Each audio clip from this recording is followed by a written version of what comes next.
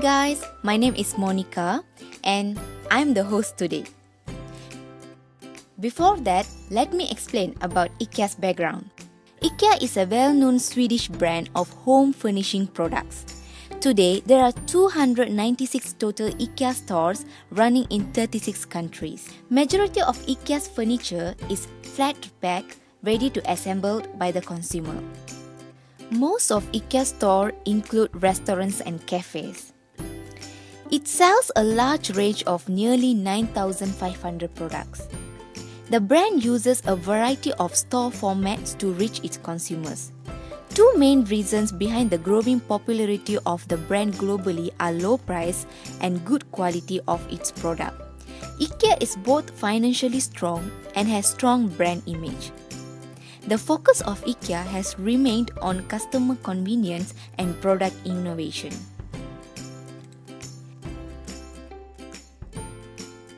Okay, now let's move on to IKEA value chain analysis. There are primary activities and secondary activities. Primary activities consist of inbound logistic, operation, outbound logistic, marketing and sales, and services. Whereas secondary activities consist of firm infrastructure, human resources, technology development, and procurement. Firstly, IKEA inbound logistics. IKEA is associated with purchasing raw materials from 1,002 suppliers located in 51 countries globally. Relationships with suppliers are maintained via 42 trading offices around the world. DIY assembly principle for many IKEA products lower the cost of packaging. I'm a DC manager for IKEA North America. My name's Greg Miller. I've worked with IKEA for 18 years now in September. The fact that we own the supply chain from production right the way through is what makes it significant. We really want our team leaders to manage the business, and you can't manage a business sat at your desk running it from your laptop there. So we put the laptops on bikes, so they're working real time with the co-workers out on the floor. We have a palletless decking solution in our conventional racking that essentially takes the wood pallet out of the picture. Also, our fully automated silo is definitely a big piece of technology that we use and that is going to be put in the distribution centers as we build them. Silo is a chosen piece of, you can really just say it's a huge computer. It's completely automated. It's the most productive part of our business. It's density storage for high frequency product that's sold. It adds value because of how efficient it is, and also there's so much less handling involved. Secondly, IKEA operation. IKEA industry consists of 40 production units in 10 countries. Top 5 production countries are Poland, Sweden, Russia, Slovakia, Portugal. This video shows on how IKEA's production site transforms raw materials into finished goods.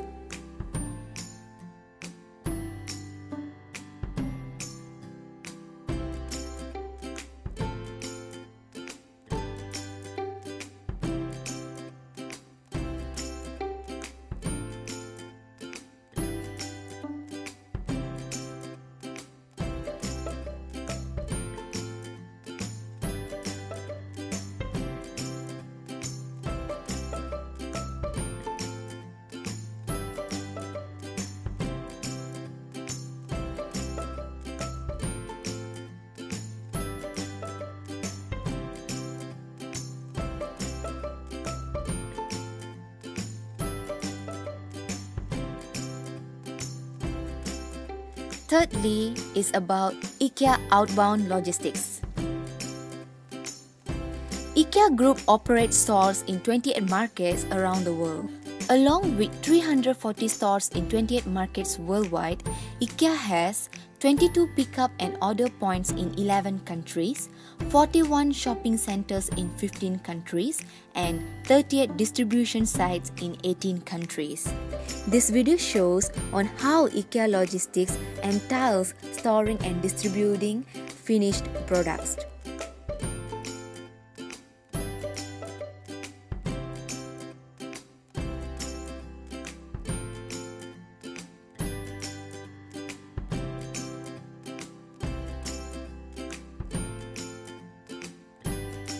As a logistical co-worker, what I do for IKEA is I replenish. My role contributes to the success of the store by making sure that the goods are on the floor, to make sure that everything is presentable and available.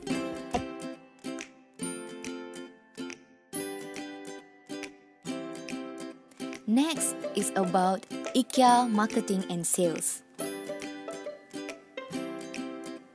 IKEA is a multi-channel retailer and integrates selling through stores, catalogs, website, and application. And lastly is IKEA service. Customer service is via a standard set of techniques and practices such as provision of online customer service, IKEA family card, 100 days return policy, and delivery, installation, and assembly. And now we go on to secondary activities, which is firm infrastructure. Firm infrastructure consists of functions or departments such as accounting, legal, finance, planning, and others. IKEA Group of companies has an ownership structure that ensures independent and long-term approach. They are owned by Stitching IKEA Foundation that use its fund invested in the IKEA Group. Human resource management. Benefits package is really great.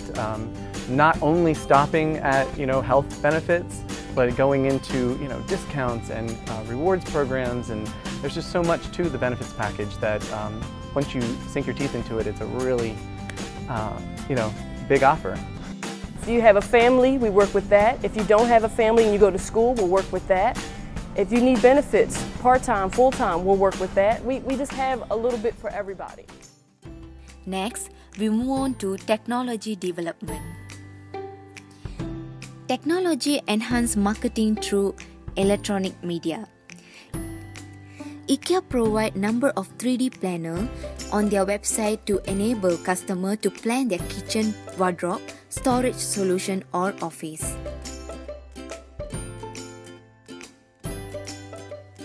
Lastly, procurement.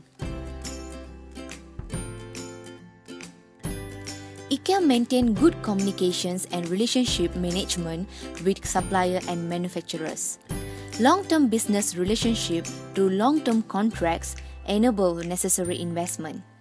Customers are responsible for costs associated with the transportation of goods purchased from IKEA stores. Okay, now let's move on to IKEA Porter's 5 forces analysis. Porter's 5 forces consists of 5 elements, which is rivalry among existing competitors, threat of new entrants, bargaining power of buyers, threat of substitute products, bargaining power of suppliers. The supplier bargaining power is low because IKEA can easily switch supplier. Supplier face difficult situation if loses business from IKEA. Therefore, suppliers must comply, otherwise they can be removed. In a nutshell, the brand is upper hand between IKEA and suppliers. Buyers' bargaining power is low to moderate because the products are in low prices, good quality of IKEA products, marketing strategy of IKEA. The threat of substitute products is low because of brand image. IKEA built reliable brand image through years. Therefore, trust level between customers and brand is high. The threat from new entrants is low to moderate. This is because entrance of new brand can't affect IKEA's business. If a new brand enters the market, it will take time, effort as well as investment. Therefore, the barriers to entry is very low. Competitive rivalry is moderately high. This is because IKEA's popular and reliable image, its marketing strategy, and affordable pricing helped it to gain a large customer base. Okay, that's all for today. Thanks a lot for watching.